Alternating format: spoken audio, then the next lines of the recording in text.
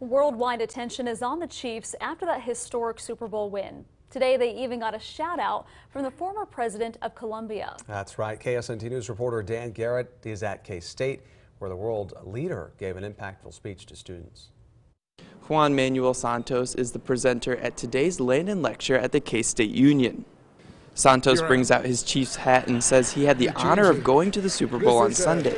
He even joked that his son is a Patriots fan and made him hold the hat during today's speech. Santos was in town to talk about how he helped stop the Civil War in his country. He says he always feels welcome to come back to the Sunflower State. It was a great experience, and I'm very happy for Kansas.